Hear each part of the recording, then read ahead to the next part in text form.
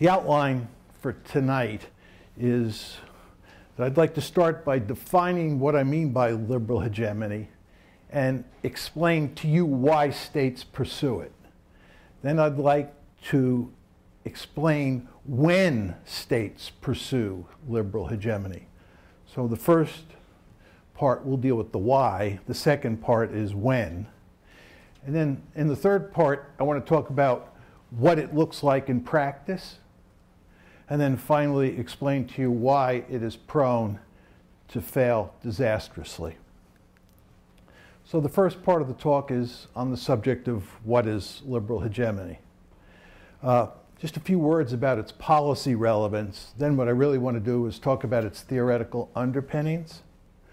With regard to its policy relevance, I think almost everybody who studies IR in my world agrees that it has been the foreign policy of the United States since the Cold War ended, that the United States has pursued liberal hegemony. And for those who have any doubts, the argument usually goes that it wasn't really true up until 2001, but clearly it was true after 2001. But most people agree that during the entire Cold War period, it has been the foreign policy of choice. And moreover, it's a foreign policy that the American elite loves. As I said the other night, we sometimes refer to the American foreign policy establishment as the blob. This is Ben Rhodes' terminology, Ben Rhodes, who worked for Barack Obama. The blob is deeply wedded to liberal hegemony, and it includes both Republicans and Democrats. There's this myth in the land, mainly purveyed by Republicans, that Republicans and Democrats have very different views on foreign policy. This is poppycock. It's Tweedledee and Tweedledum, right? And they love their liberal hegemony. Donald Trump is an exception. He ran against liberal hegemony. And where he ends up remains to be seen. But he ran against it. Now, a little bit about the analytical foundation of liberal hegemony. And this grows out of my discussion from last time. As I said to you, liberalism is at its root a political philosophy that focuses on the individual and places enormous emphasis on inalienable rights. Inalienable meaning they apply to everybody and they cannot be taken away. And the point I made last time, and I'd like to emphasize again tonight, is when you marry that sense of individualism with inalienable rights, you get a universalist ideology. Right? And the point I made last time and make again here is that liberal hegemony, or even liberalism, when it applies to foreign policy, has this universalist dimension that is of great importance. And what it means in terms of a broad foreign policy goal is that you quickly become consumed with spreading liberal democracy across the globe. That emphasis on inalienable rights, which leads to universalism, produces a foreign policy that emphasizes the spreading of liberal democracy. And there are three reasons for that. This really gets to the heart and soul of the argument, and I'll unpack them all, but just put them up in laundry list fashion right now. You want to spread democracy for three reasons. One, to protect human rights across the world. Two, to cause international peace. And three, to protect liberalism at home. And again, all of this grows out of the emphasis on individualism and inalienable rights, as I'll make clear as we go along here. So let me start by talking about protecting human rights across the world.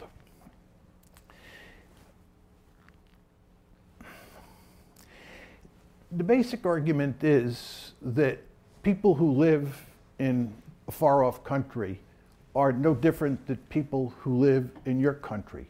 Borders actually don't matter very much. Rights are of great importance, and everybody has rights. And when the rights of non-Americans are being threatened, Americans have a responsibility to do everything they can to protect those people whose rights are being violated. And of course, the most important right here is the right to life. If some foreign dictator is murdering large numbers of his or her people, the United States has a responsibility that grows out of this universalism to protect the rights of those individuals that are being violated. Now, this goes so far in the liberal discourse that you end up getting the argument that non-liberal governments are in a state of aggression with their own people. Just think about that statement. This is Michael Doyle, mainstream, prominent, liberal international relations theorist at Columbia University. He's basically saying non-liberal governments, no matter what they do, non-liberal governments are in a state of aggression with their own people. What happens here is that you go from a situation where you can use your military forces to intervene in different countries when there are gross violations of individual rights and fix the problem and then leave. You go from that more modest policy to one where you decide that the best way to protect rights is simply to turn another country into a liberal democracy. Because once it's a liberal democracy, the individual rights, which are privileged in liberalism, are protected by definition. So if you have a planet that is filled with nothing but liberal democracies, the problem of gross violations of human rights is simply taken off the table. If you merely just act like a fire department and you only intervene in those situations where you see rights being violated, you fix it, and then you get out, you don't ultimately solve the problem. So what this emphasis on protecting rights does, especially when it's taken in the form that Michael Doyle lays out, it leads to the belief that what you want to do is populate the planet with liberal democracies. Second reason to spread liberal democracy, it leads to international peace. Virtually everybody in this audience, I'm sure, knows all about democratic peace theory. Democratic peace theory is based on the basic liberal template involving rights and tolerance, right? It's the whole idea that people across the planet have a set of inalienable rights and that they tend to respect the rights of other individuals, right? And that leads to international peace, right? If you can spread democracy across the planet. In other words, if you create a world of all democracies, they're not going to fight against each other because people respect the rights of people in other countries and they're tolerant. The tolerance grows out of that emphasis on inalienable rights, as I talked about last time. This is basic democratic peace theory, and this is the basic liberal logic that underpins it. Right? Moreover, it solves the twin problems of nuclear proliferation and terrorism. Right? If you have peace, you don't need nuclear weapons. There's no need for nuclear weapons in a world where there's nothing but liberal democracies. And terrorism is certainly not going to be a problem because in the liberal story, liberal states never engage in terrorism. It's always non-liberal states. So the idea is to create a world where they're just liberal democracies. And this is the rationale for invading Iraq. Sometimes people will say to me, John, how can you say that invading Iraq was based on a liberal theory? Well, the invasion of Iraq and the Bush doctrine more generally, as I'll make clear as we go along here, was based on the assumption that if you could go into Iraq, go into Iran, go into Syria, you could turn the greater Middle East into a sea of democracies. You could turn them into a sea of democracies, cause peace, there would be no nuclear proliferation, and there would be no terrorism. That's what they thought would be the end result. This is why the Bush administration thought that Al-Qaeda itself was not the problem. Al-Qaeda was part of the problem, but rogue states in the Middle East, rogue states meaning non-democracies that don't dance to America's tune, have to be turned into liberal democracies. So once that happens, then you turn the Middle East into a zone of peace. And oh, by the way, this is exactly what happened in Europe, according to the liberal story. Why do we have peace in Europe? Because it's filled with liberal democracies. And I'll talk more about this in the context of NATO expansion. They don't fight each other. You don't get terrorism. You don't get nuclear proliferation. Third, just on the business of international peace. What you also see in the literature on liberal democracy as a cause of peace is a tremendous emphasis on the word community, especially international community. You surely have all heard the word international community many times. International community is very much a liberal term. Think about the opposite of international. It's national. When the journal International Security was created, there was a huge debate about whether to call it national security or international security. And they called it international security, right? International, right? And it's the international community, giving you the sense that there are really no meaningful borders among the states that exist in that community. Those borders are very porous. We talk about the transatlantic community. We talk about the European community, the EC. We went from the European Steel and Coal community to the European community to the European Union, right? But the European community. We talk about security communities, Carl Deutsch's famous term. Woodrow Wilson used to talk about communities of power, right? And of course, in these communities, you're not going to have any war. That's the basic argument. Third reason to spread liberal democracy is to protect liberalism at home. The fact is that virtually every liberal theorist understands that you're not going to convince every single person in a liberal society that liberalism is the ideal political system. And there's always a danger on the home front that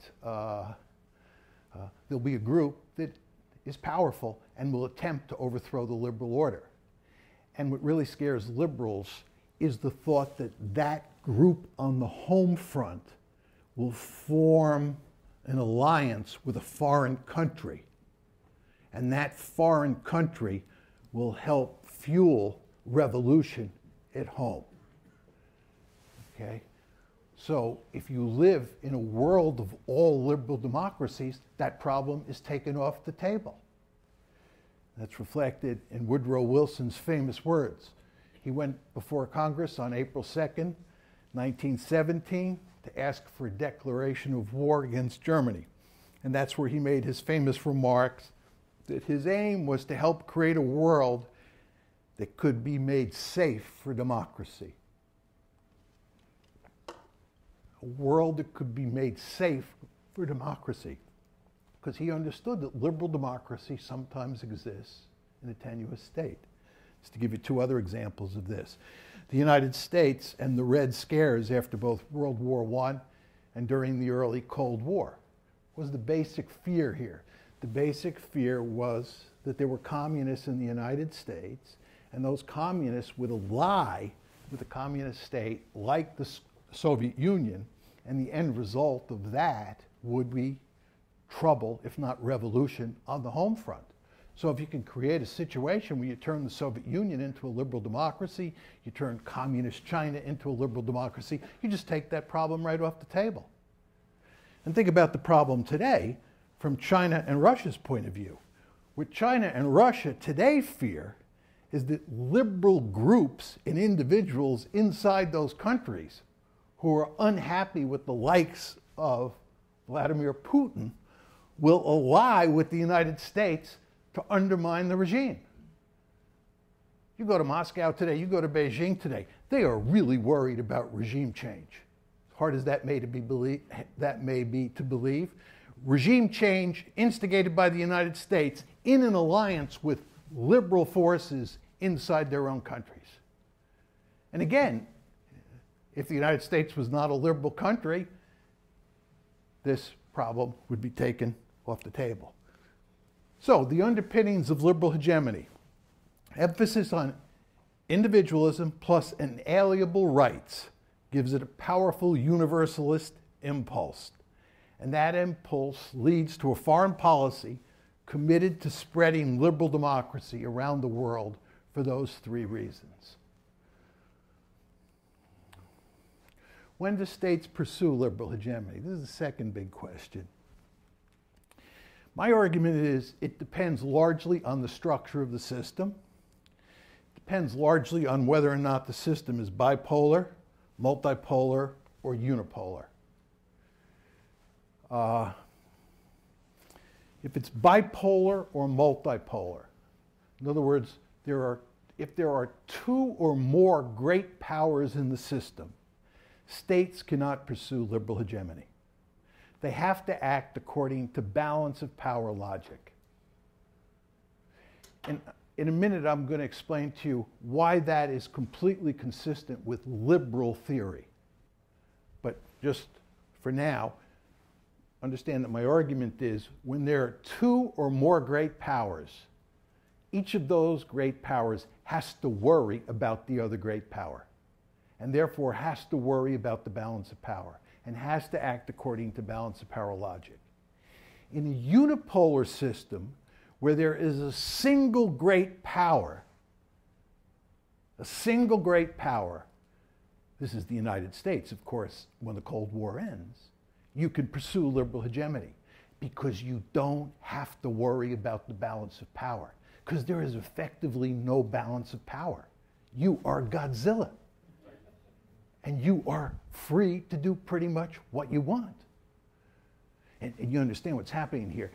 If you're Godzilla and you have this liberal impulse hardwired into you, you know what you're going to do. You're going to try and create democracy all over the world. I'll say more about that in a second. But unipolarity is where you get liberal hegemony. And as I said, this is consistent with the liberal formula for dealing with conflict. Remember what I said last time. Liberalism at its root is a theory of conflict. Liberals assume that you have individuals, and those individuals cannot agree on first principles in all cases. And sometimes the disagreement over first principles is so powerful that people want to kill each other. And that is why you need the night watchman state. There's no liberal theorist who says you don't need a state. The three-part solution or formula for preventing conflict is, number one, inalienable rights.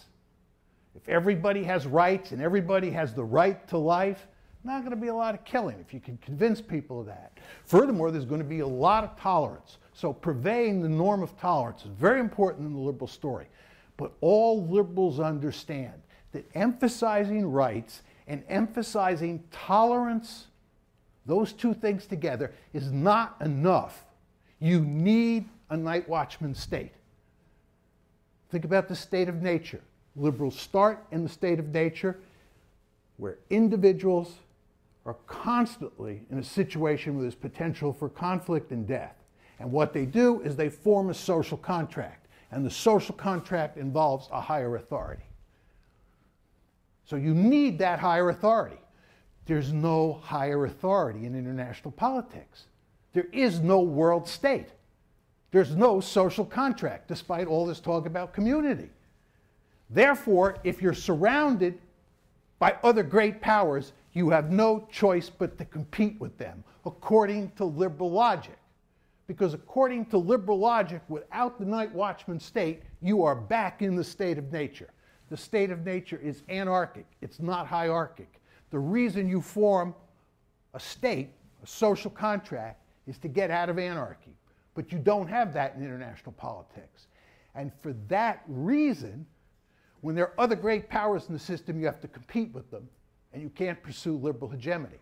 But if you're in unipolarity, the imbalance is so great between Godzilla and all of the minions that Godzilla is free to pursue liberal hegemony. Right, that's the basic argument. Take this one step further. Bruno Montero, as you know, has written the seminal book on unipolarity, and he says in that book that the unipole has three options.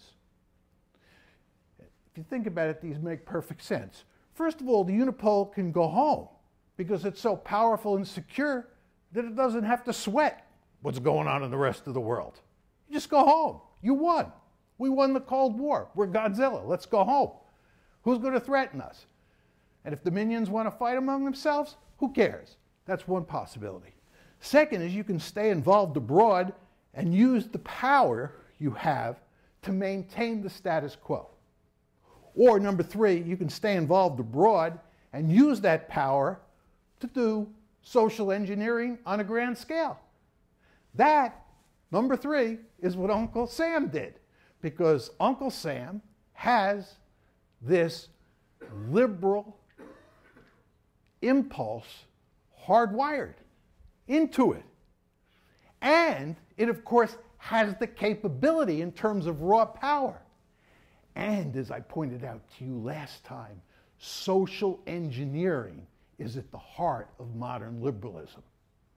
Modern liberalism is all about social engineering. And modern liberals have great confidence in social engineering. So when you put the distribution of power, this liberal DNA, which involves this universalist impulse and your belief in social engineering, you're off to the races. And that's exactly what happened after 1989. Talk a little bit about liberal hegemony in action. You get, as I just said, you get a super ambitious foreign policy. You also get a heavily militarized foreign policy. The United States is a militaristic state. Right? It's really quite remarkable. I'll talk more about this as we go along. We're addicted to war. And these are liberal-driven wars. I'll talk a little bit about this tomorrow. Me and my realist friends have been against almost every one of these wars. And it's my liberal friends who are pushing these wars. I have some liberal friends who have never seen a war they didn't want to fight. We have a highly militarized foreign policy. The United States has fought 7 separate wars since the Cold War ended, and it's been at war for 2 out of every 3 years since 1989. This is remarkable. Going back to Nuno's template, I thought we won the Cold War. We could go home and relax. We're so powerful. But no, no, no. That's not what we did.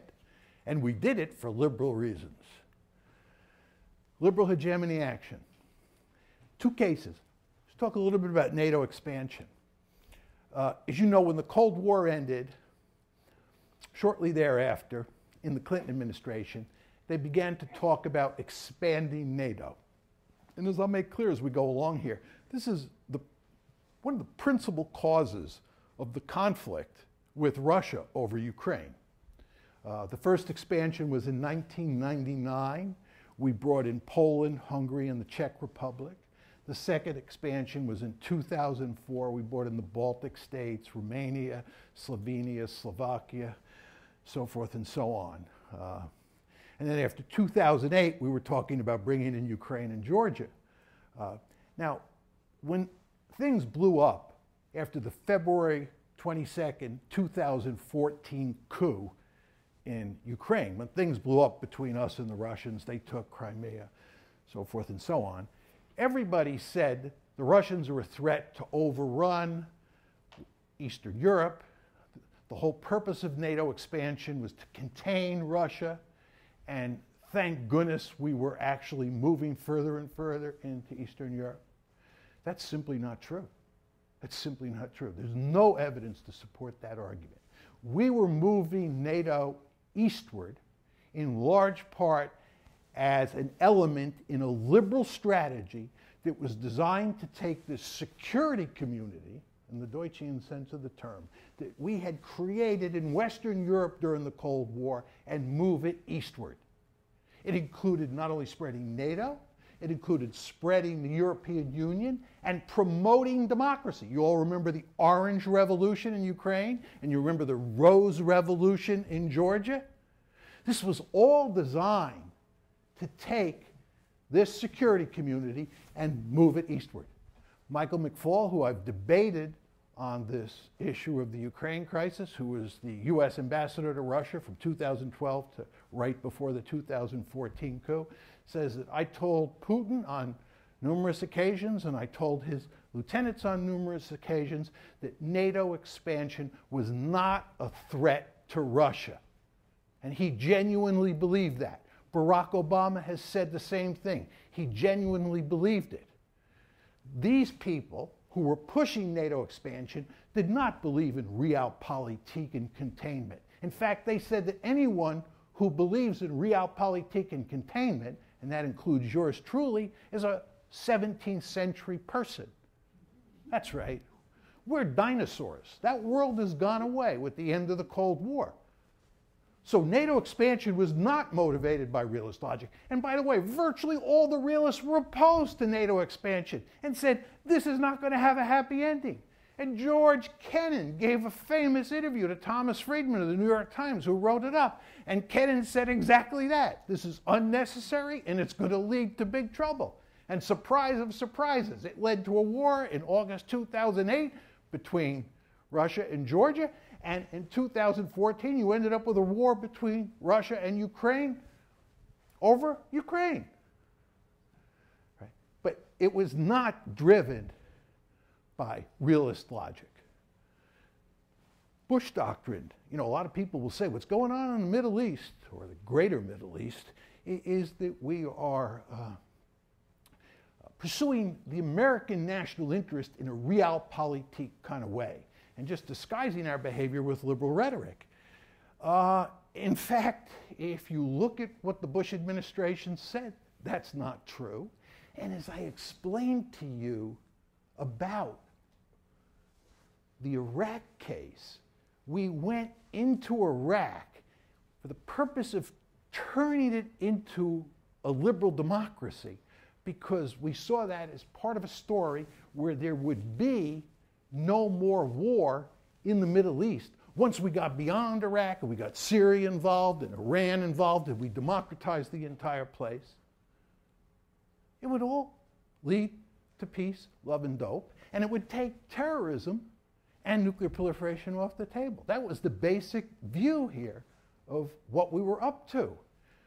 Of course, it all crashed and burned, but that was the initial intention. And by the way, it was a remarkably ambitious foreign policy. I can think of no case in American history where we pursued a foreign policy that was as ambitious and foolish as this. The idea that we were going to democratize the Middle East, a region of the world that had hardly any history of democracy, at the end of a rifle barrel, is really remarkable. And of course, who opposed that war? Mainly realists. Some liberals did, much to their credit, but mainly realists. Why is liberal hegemony doomed?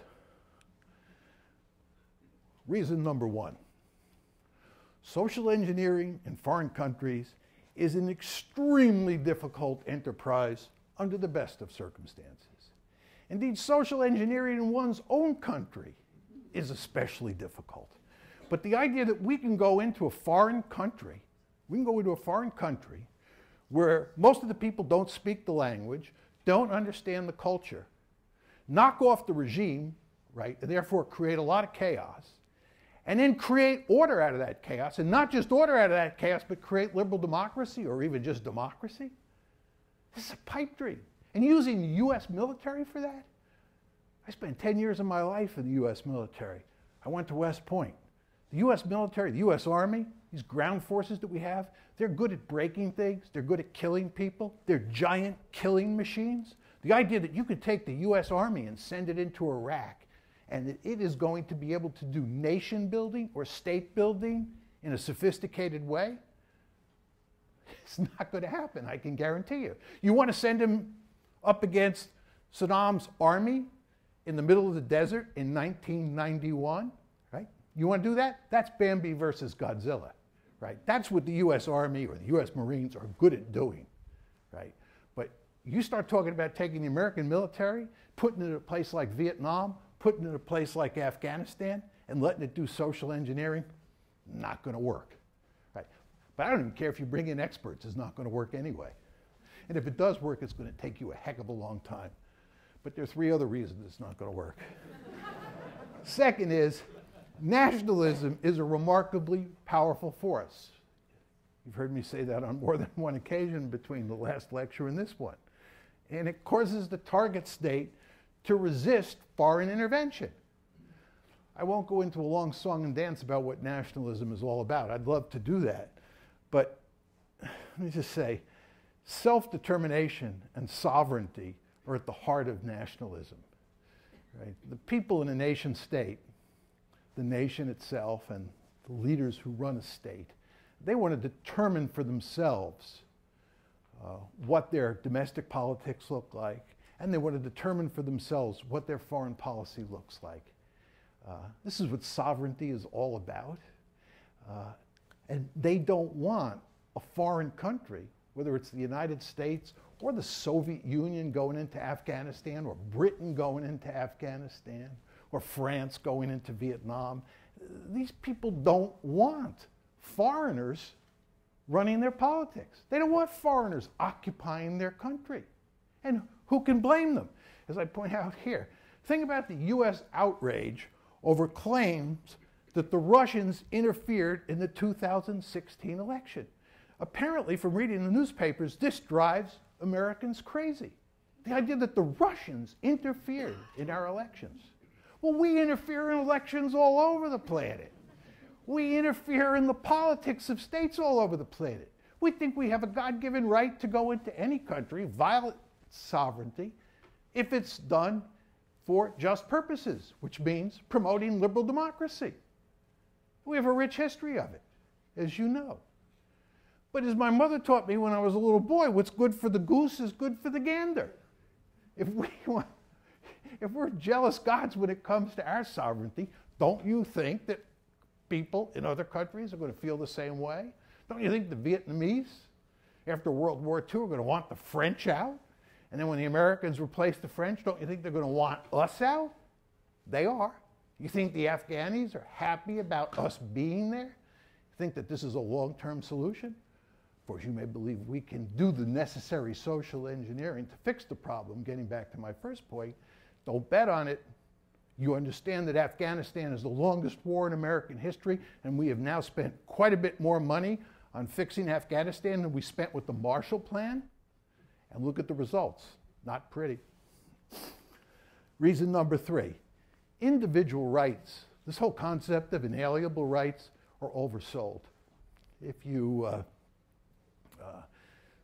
sort of look around the world at surveys and you look at a number of historical cases, what you see is that people generally think rights are important, but they don't privilege them to the extent that the theory says they should. And people will often sacrifice rights for stability. There's a lot of survey data that shows that this is true today in the Middle East. Hardly surprising. If you lived in one of those countries that the United States has helped wreck, would you be interested first and foremost in creating liberal democracy, or would you be interested first and foremost in creating some stability? I think the answer is quite clear. Go to Russia today. Right? First time I ever went to Russia, I talked to all sorts of people about this issue. How do you think about liberal democracy? Liberal democracy means one thing to them, the 1990s. Tried that, been there, and it was a total disaster. Thank God we have Putin. If he's not a liberal Democrat, and he is a semi-authoritarian leader, more power to him. That's the answer you hear most of the time. Can you blame them?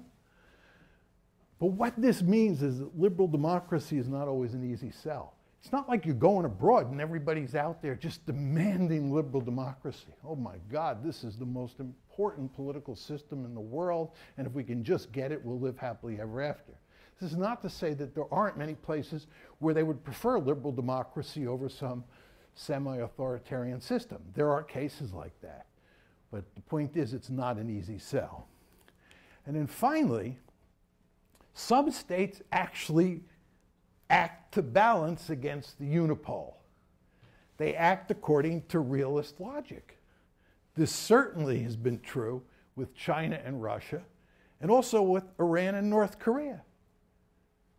I'm going to talk a little bit more about NATO expansion in a second.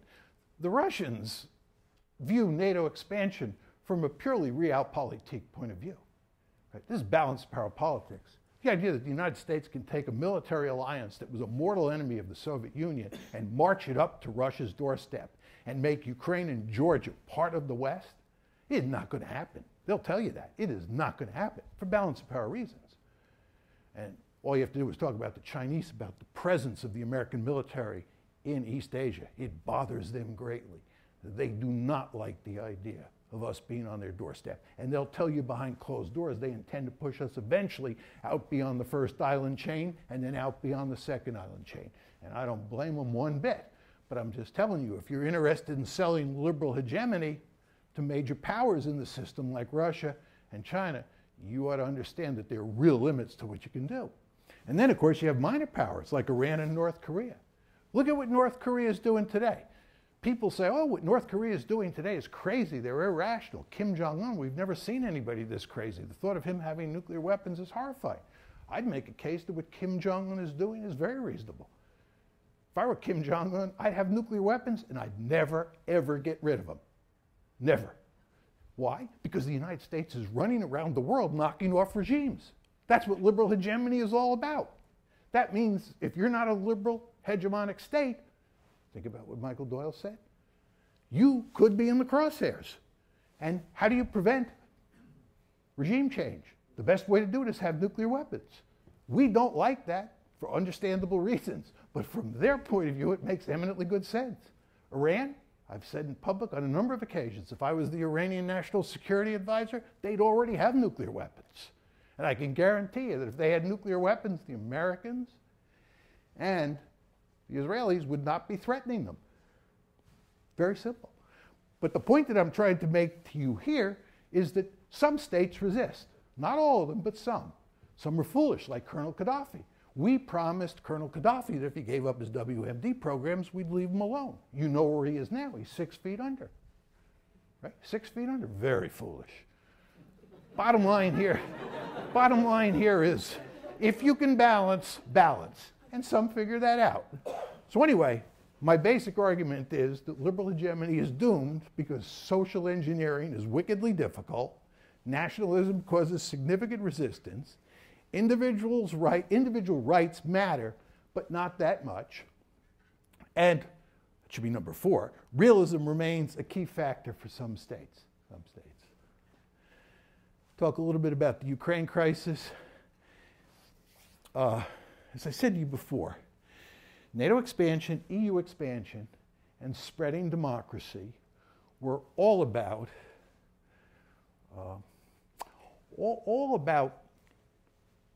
enlarging the security community that existed in Western Europe. And there was even thoughts of eventually bringing the Russians in. It was not balance of power politics. But what happened is that after the April 2008 NATO summit in Bucharest, where we said that Georgia and Ukraine would become part of NATO, you had shortly thereafter, in August 2008, a war over Georgia, and then in 2014, you had the war over Ukraine. Remember, 2008, April 2008. Look at the communique that was issued after the Bucharest NATO summit. It said that Georgia and Ukraine will become part of NATO. And you have wars involving both of those countries. And the Russians have no intention of letting either Georgia or Ukraine become part of the West. They'll wreck both those countries before they let it happen. This is basic geopolitics. And what's happened to Putin? Putin's standing has gone up significantly. Why? Basic nationalism. nationalism at home.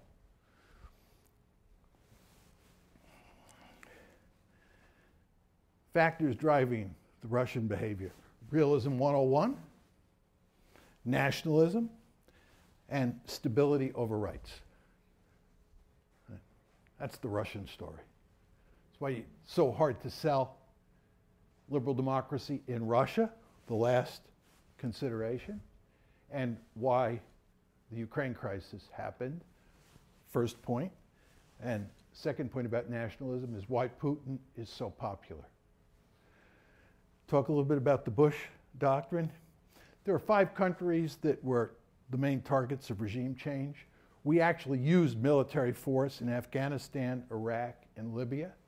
In the case of Syria, we provided huge amounts of money and training to the rebels.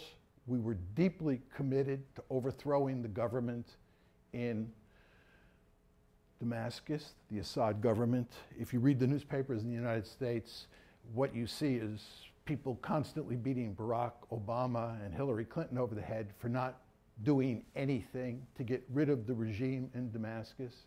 This is simply wrong. We did not intervene with our own military forces in any meaningful way, but we were behind. We were behind the insurgency in a major way. We were deeply committed to regime change in Syria.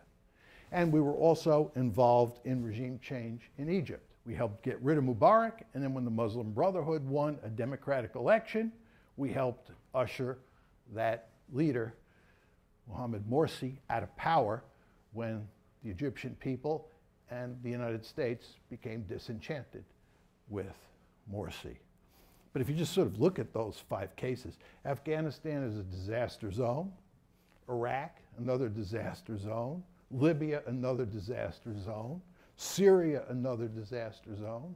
And although we had a brief interregnum where we had liberal democracy or democracy in Egypt, that lasted about a year. And now we're back to where we have a thug in power who we're comfortable supporting, right? This is an abysmal track record. Just think of all the death and destruction in the Middle East since 2001. It's really stunning, really stunning. This is all, in my opinion, this is all due to local factors plus, in a really big way, liberal hegemony. The United States has played a key role in almost all of those cases. Egypt is the only possible exception in causing a huge amount of murder and mayhem, right? Local factors mattered, I don't deny that. But the United States played an enormously important role. Bush doctrine, why did it fail? Difficulty of doing social engineering. Social engineering in Iraq, social engineering in Afghanistan, good luck. So I think I said in the Q&A period last time, when the Soviets invaded Afghanistan in 1979, virtually all of my colleagues in the national security community were aghast. They said, oh my God, the Soviets are on the march. This is terrible, right? We've been weak in the 1970s, ... My view was exactly the opposite. The Soviets invading Afghanistan was the best news the United States could have had. They just jumped into a giant quagmire. It's like us going into Vietnam. When I used to go to China in the early 2000s, I used to tell the Chinese, what you really want to do is tell the Americans that they have to win the war on terror. You're counting on them to win the war on terror, and they have to stay in Afghanistan and Iraq till they win the war on terror, right? That'll mean forever, right? And meanwhile, you sit on the sidelines and just continue to get richer and richer.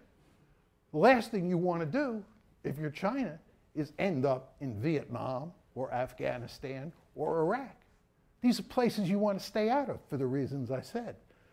Difficulty of doing social engineering, nationalism, and the fact that most people, certainly at this point in time, privilege stability over rights. Bottom line, liberal hegemony leads to one failure after another. And this is one of the reasons, ladies and gentlemen, that Donald Trump is President of the United States. He explicitly challenged almost every aspect of liberal hegemony during the 2016 campaign. Almost every aspect. How it all turns out with him, I don't know. But there's a great deal of disenchantment in the body populace in this country. The elites, as I told you, they love liberal hegemony. But the body politic, not so clear. A lot of disenchantment. And I believe that this contributed. I don't think it was the main reason by any means, but I think this contributed to the election of Donald Trump. Let me conclude with one final point, which I think is of great significance. I think that liberal hegemony undermines liberalism at home. It threatens core American values because America becomes a militarized state. You get this huge national security state. And especially when you're fighting a global war on terror and you think you definitely have to monitor what people in the society are doing. You have to turn the National Security Agency loose to monitor people's emails and telephone conversations and so forth and so on. Right? So I think that as founding fathers understood, James Madison in particular, no nation can preserve its freedom in the midst of continual warfare. And we live in a country that's engaged in continual warfare. And it's engaged in continual warfare because we have decided to pursue a policy of liberal hegemony. And that was not necessary. As Nuno said, when you're in unipolarity, you have three choices, three very different choices, three stark choices. And we decided to do massive social engineering at the end of a rifle barrel. We tried to create a planet that's filled with liberal democracies. And it failed. And that's where we are today. Thank you.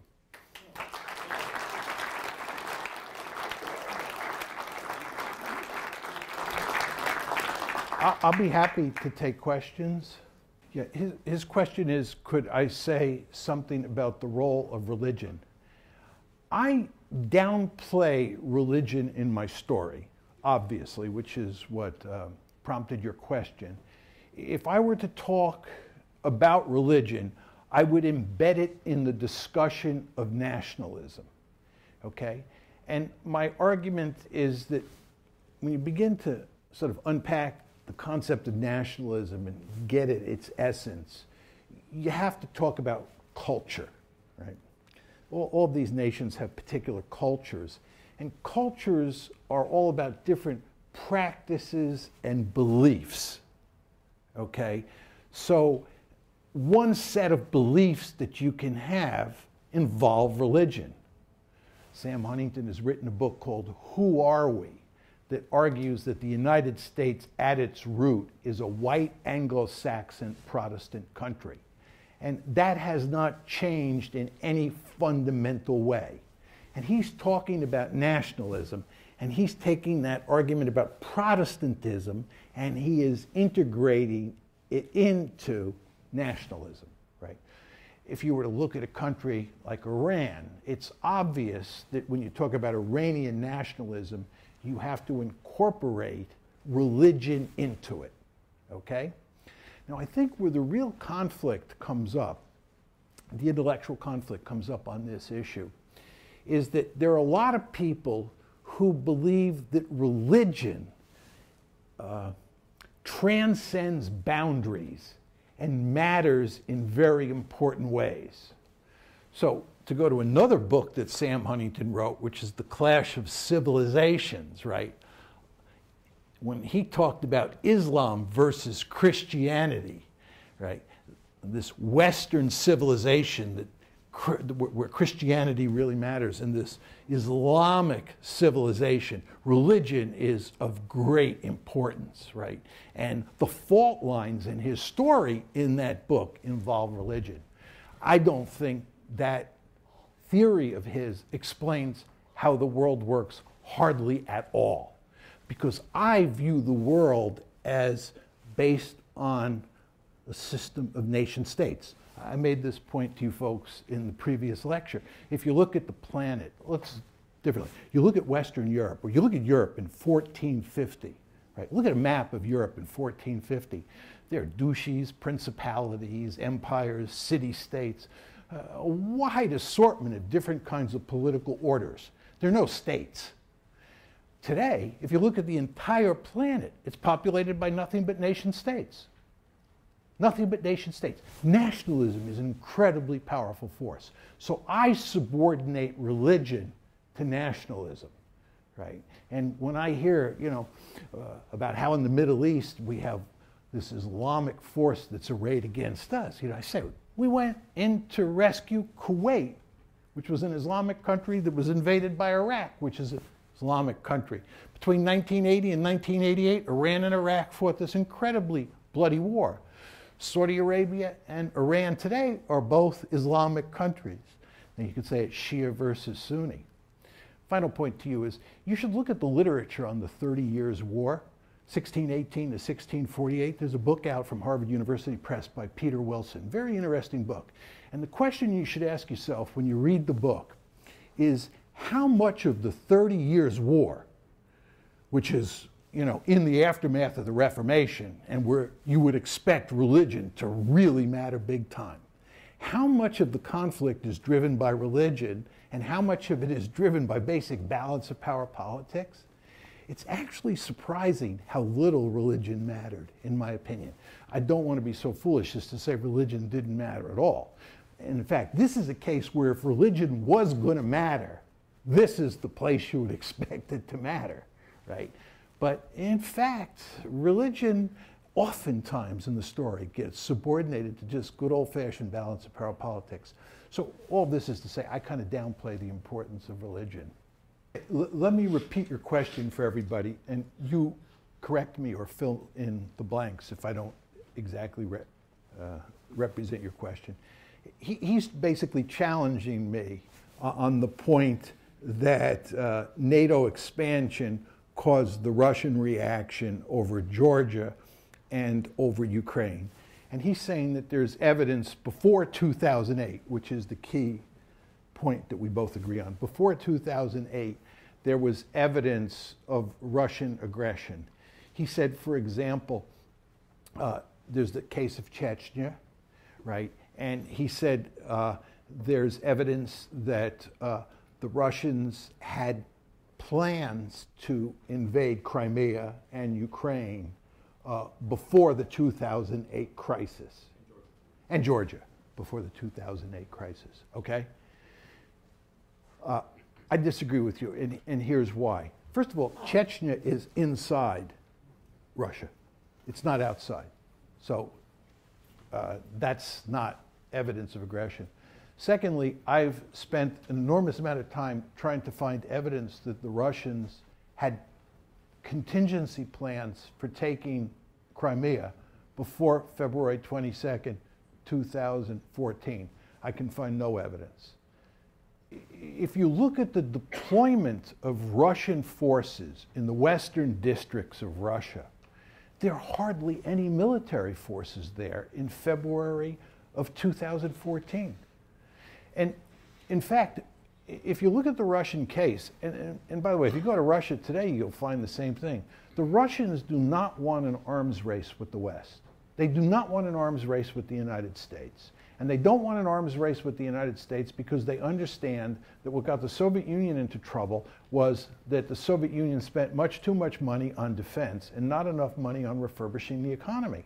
And this is a country that is in economic trouble. It's a giant gas station. They understand that they have to modernize the economy, and that involves spending lots of money. And you can't do that if you're fighting wars with the West. Furthermore, I believe the Russians, especially Putin, are very sophisticated strategists. And they understand full well that the last thing they want to do is invade a country in Eastern Europe and occupy it. Right? It would be the height of foolishness. Right? I often say to people, if you really want to wreck Russia, what you ought to do is encourage them to invade a couple countries in Eastern Europe. Let's see how that works out. Not very well. Or if you don't like that, you can have them invade Afghanistan again. They can go in and take over for us, right? I think the Russians understand this, that expansion, this is the power of nationalism. You know, I've made the argument on a number of occasions, the two principal blocks against military aggression today are number one, nuclear weapons, and number two, nationalism. Nationalism makes it very hard to conquer countries. especially if you have to occupy them. And I think the Russians fully understand this. And your first question is, where do people fit in? And I think you said, where do people's preferences fit in, especially preferences for democracy? Well, first of all, I think people are a big part of my story when it comes to nationalism, right, for sure. And I understand your point about preferences. And I think if people in a particular country want to become democratic, that's wonderful.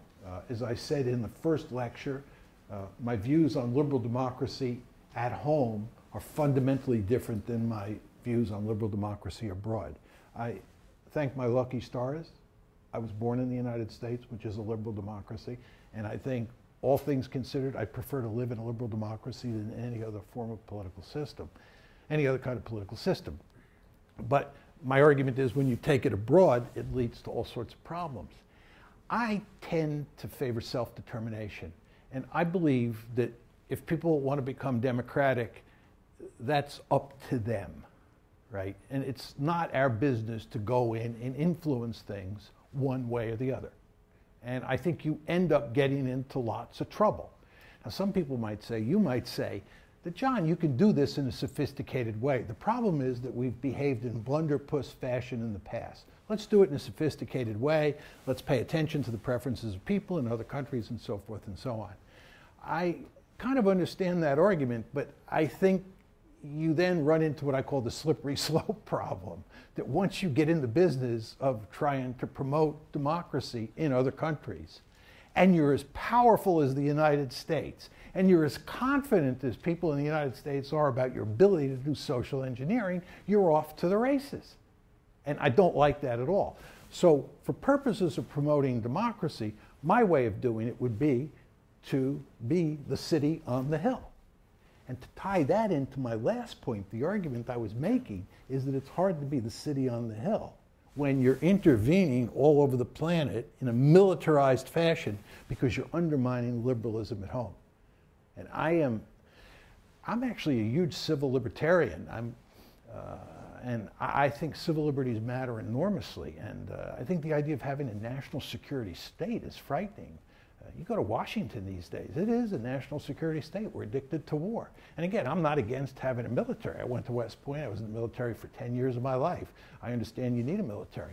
But I think you have to be very, very careful not to turn the United States into a militaristic state.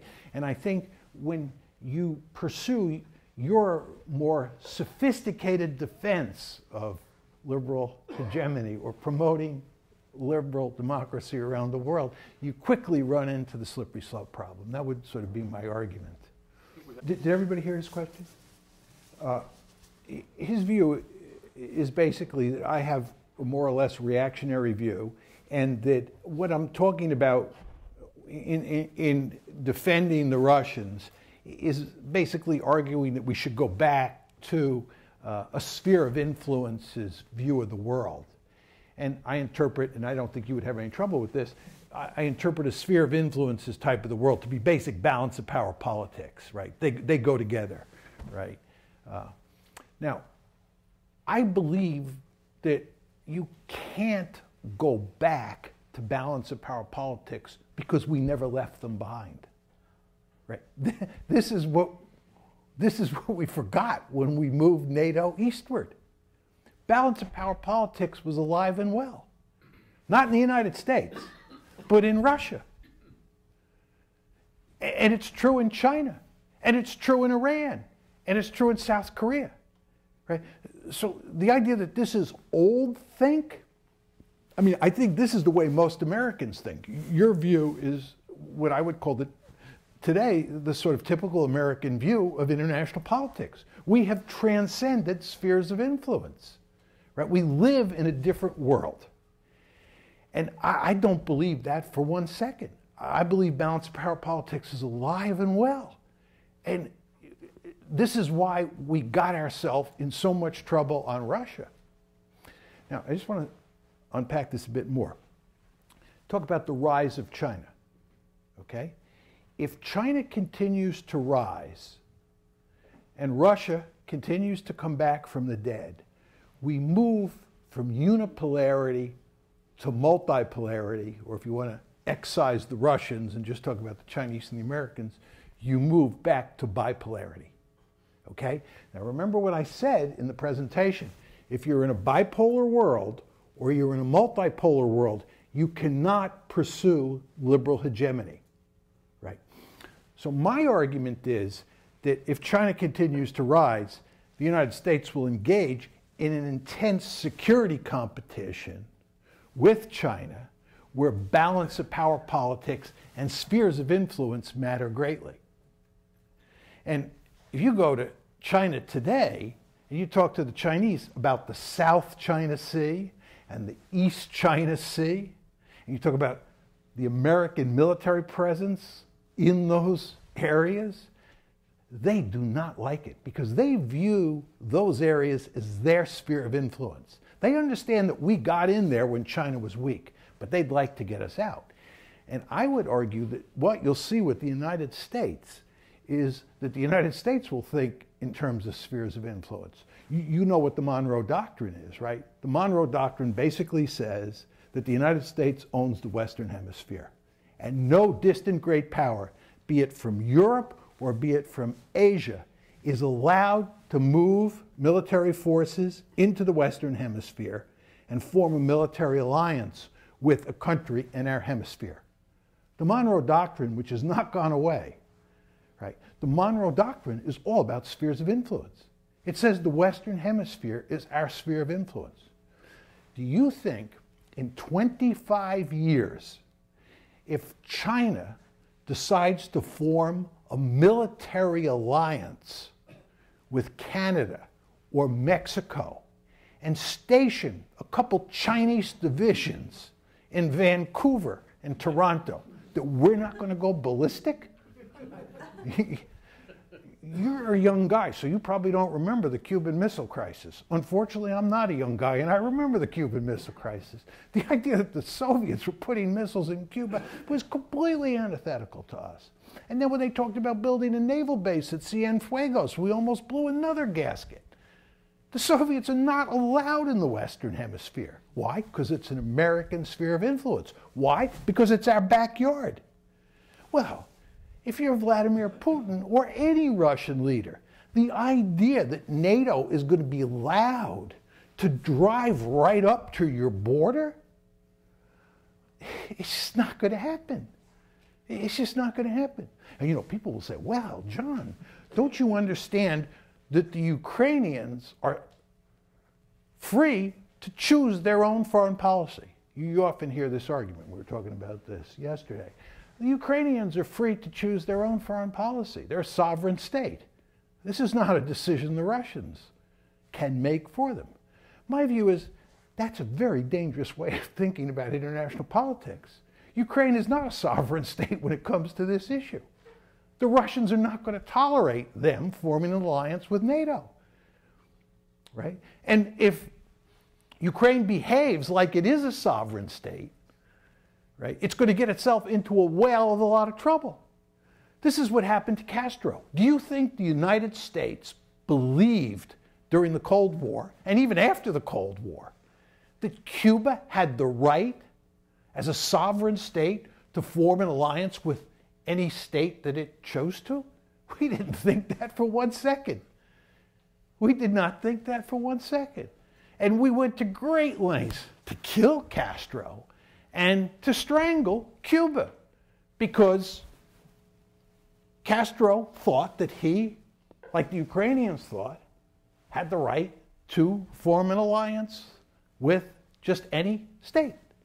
When you're dealing with great powers, and this is another lecture, great powers are ruthless. The United States is one of the most ruthless great powers in modern history. You cannot underestimate how ruthless the United States is. This is all covered up in the textbooks and the classes that we take growing up, right? Because this is all part of nationalism. Nationalism is all about creating myths about how wonderful your country is, right? It's America, right or wrong. We never do anything wrong, right? If you really look carefully at how the United States has operated over time, it's really amazing how ruthless we have been. And the British, the same is true of them as well. But we cover it up. So I'm just saying, if you're Ukraine and you're living next to a powerful state like Russia, or you're Cuba and you're living next to a very powerful state like the United States, you should be very, very careful, because this is like sleeping in bed with an elephant. If that elephant rolls over on top of you, you're dead, right? So you got to be very careful. Am I happy about the fact that this is the way the world works? No, I'm not. But it is the way the world works, for better or for worse.